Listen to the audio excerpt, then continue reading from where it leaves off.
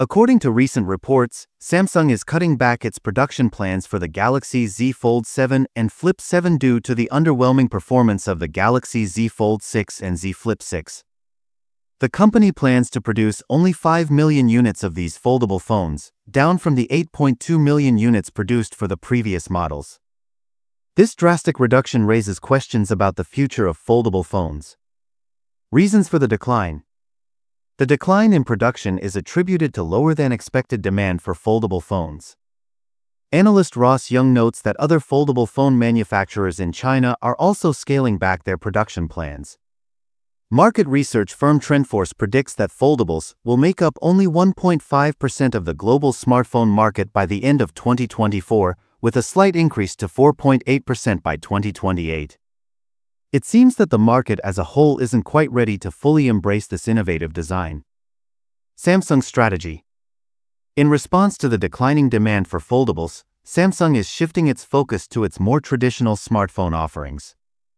The company plans to increase production of the Galaxy S25 series to 37.4 million units, a 7% increase from the Galaxy S24 series.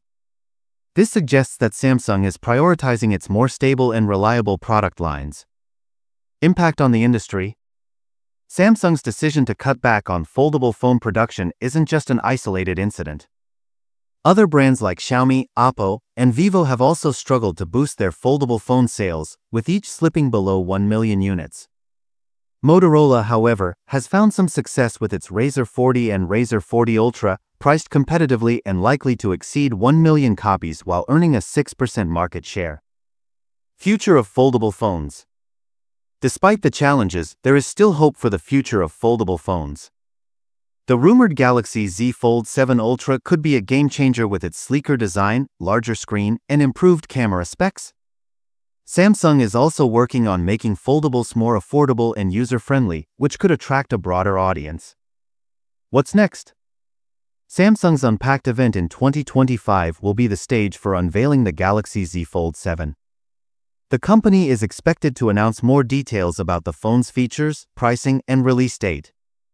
With potential innovations and a focus on user experience, Samsung aims to regain its foothold in the foldable phone market. Conclusion.